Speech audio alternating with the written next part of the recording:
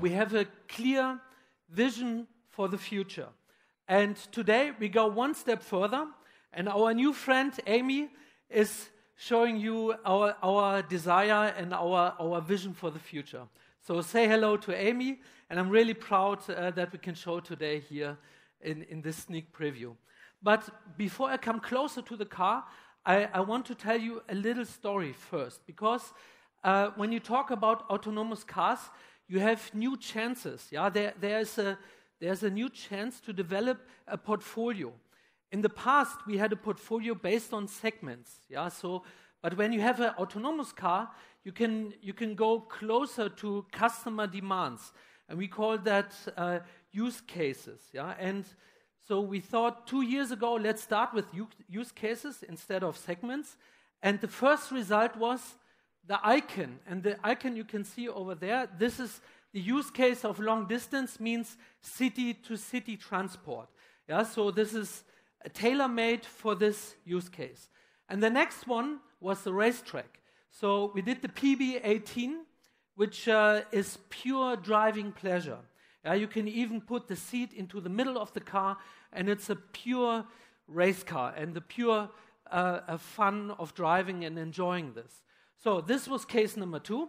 And tonight, we have the third one. This is this one here, and that's the urban car. Yeah, urban is very important and fits really well to this city. I explain later what I mean with that. But this is not the end of the story. Yeah? We will tell it on, and very soon you see additional use cases. But tonight, we talk about number 3, and this is the Amy. So when I come closer, it's very special because when you have urban concepts, yeah, they end up very often as very boxy cars, yeah, and boxy cars fitting good to a city. But we think it's not fitting to Audi. We want more.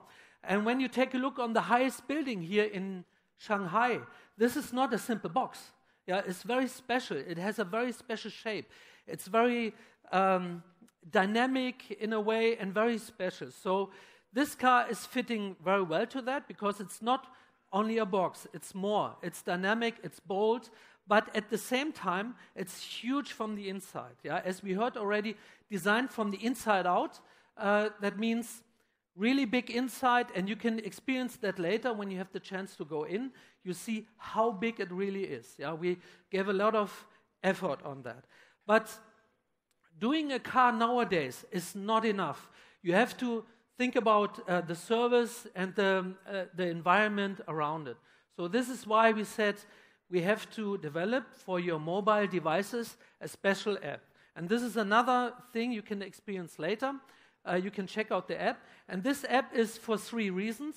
Number 1 reason is mandatory for sure. This is the access to the car, number 1.